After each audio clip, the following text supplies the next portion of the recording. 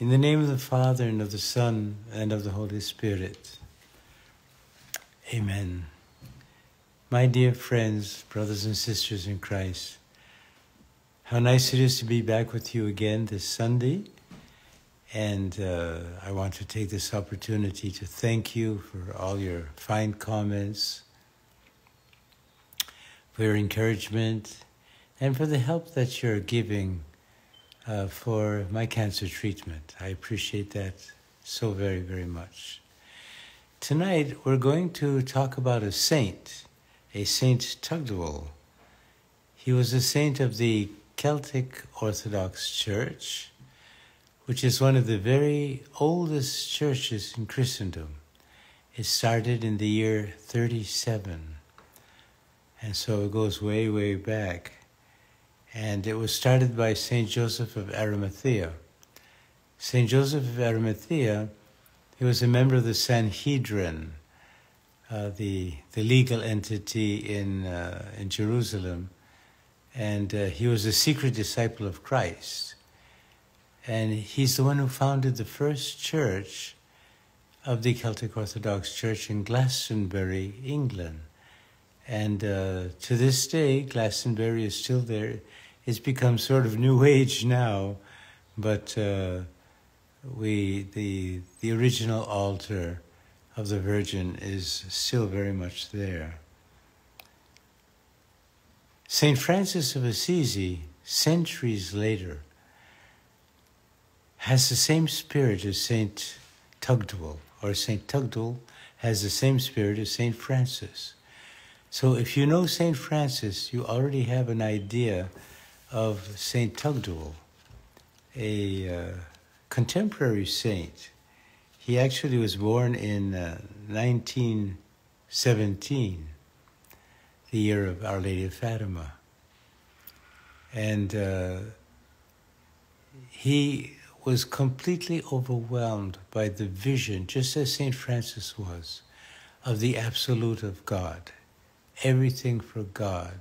God is the absolute.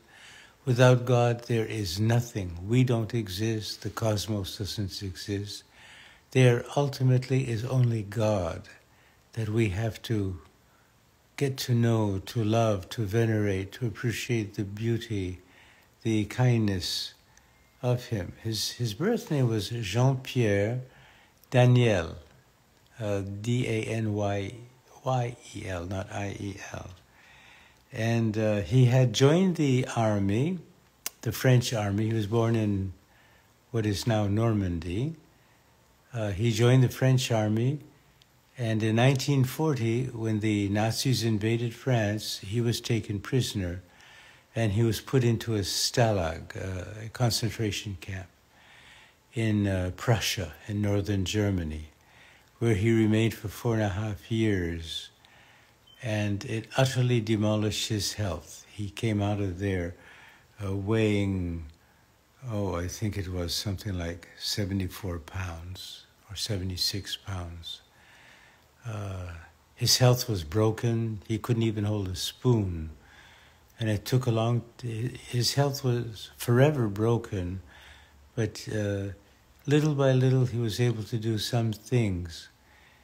As I said, his parents were atheists, the grandparents were atheists, but while he was in the concentration camp, a Belgian evangelical pastor spoke to him about Jesus Christ, and he came to believe in Christ. He came to believe ardently in Christ.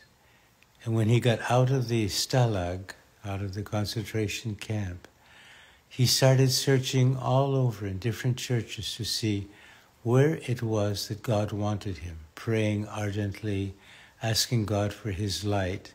And he finally became a priest in the Celtic Orthodox Church.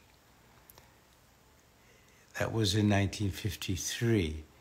And then 2 years later, in 1955, he moved into a marsh, a small marsh, a swamp in Brittany, because he had a gift of healing, and there was a young woman who was going blind. Her parents asked him to lay his hands upon her And he did as he blessed her, and she regained her sight. And because of that, they were people of means. They had 3 other properties besides their home. They said, we're going to show you the 3 properties. You choose the one that you want. And he chose what they thought was by far the worst one, this swamp. And they said, why are you going there? What do you want to live in a swamp for? He said, because here I have felt the presence of God.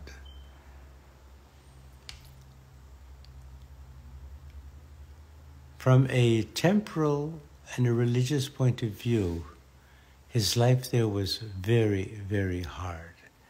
In fact, it was a catastrophe. He was very much persecuted by outside of the church and even within the church. He became a bishop and his own priests because he had become so full of God, so full of the light and the love of God. There was such an absolute that he lived that they felt they couldn't keep up with him or didn't want to keep up with him. And they persecuted him. Even some of the local people, for example, from the pulpit, people were told, don't sell them any bread. We'll force them out if they can't eat. However, one of the bakers, he said, well, if I'm forbidden to sell them bread, I'll give them bread. So they did get some bread after all, thanks to the kindness of this thing. But then some hooligans came and they smashed the windows of his little hut. And he lived in the direst poverty. He lived in great, great poverty. What he was doing was going back to the early, early Celtic spirituality. This is what he wanted to reinstall, the Celtic spirituality as it was and as it produced so many saints, so many holy bishops and priests and monks and nuns and lay people for many centuries. This is what he wanted to renew and to reestablish. And what he did, and he was so caught up with the presence of God that he began writing down his meditations in over 20 little notebooks that he wrote down all of these meditations. We have all but one of them today, so we can read exactly what he was saying, what he was thinking, what he was going through. And he actually did restore Celtic monasticism. Even though he was there, he was finally abandoned by everybody. Everybody abandoned him. When it came time for him to die, he died all alone. He died alone. He was abandoned. But he died prophesying, saying that 10 years from now, monks will come and they're going to establish a monastery here where I am. And in fact, 10 years later, Bishop Mael, who's originally from Gardner, Massachusetts, by the way, Bishop Mark and Father Jean, they came, just like he prophesied, and they established the monastery, which is still there to this day, which has grown tremendously. Bishop Mael gave a good deal of organization to the monastery, and it has places in different parts of the world. In France, of course, many in France, Scotland, England, Australia, and now in the United States. We're here. And he did restore the absolute of God, the spirit of the absolute of God in monasticism. And he said, who is the true Christian? Who is the true monk? He said, it's the one who prays and who has experienced the light of Christ. Do you want to know whether you're a true Christian or a true monk or nun? Do you pray all the time? He prayed all the time, to the point where he felt bad if he had skipped some minutes of the day without thinking of God and without praying for God. He died in 1968, So that was the year of his death, during our lifetime. He died, and he was 51 years old. And when the other monks came, it was 1977, when they started to reestablish. And now it's well reestablished, and it is spreading. There are parishes throughout the world. The extraordinary thing about St. Tugdual is he lived in perpetual ravishment of God, of God's goodness, of his kindness, of his love, of his beauty, of his justice, of all of the qualities that we know of God. This left him in complete ravishment all the time. So, my brothers and sisters, this gives you very, very little eyedropper view of St. Tugdual, a great, great saint, a St. Francis of Assisi of the modern times. If you have any questions, please ask me. I'll be glad to try and answer you.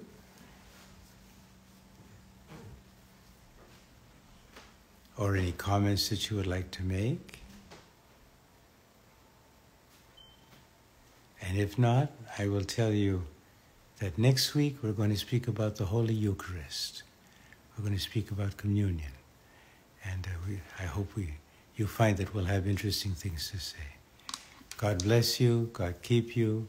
In the name of the Father, and of the Son, and of the Holy Spirit. Amen.